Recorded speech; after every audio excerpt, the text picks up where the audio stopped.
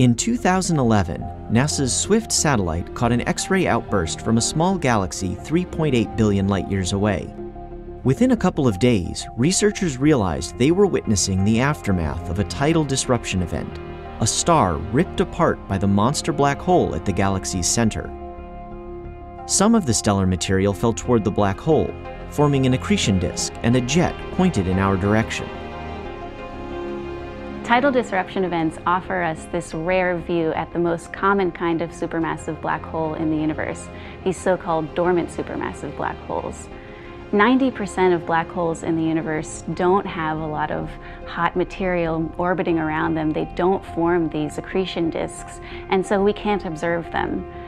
Tidal disruption events, where the stellar debris causes the formation of a temporary accretion disk, offers us a way to probe this population of supermassive black holes. Swift monitored the outburst's progress and was joined by the European Space Agency's XMM Newton Observatory and the Japanese Suzaku satellite.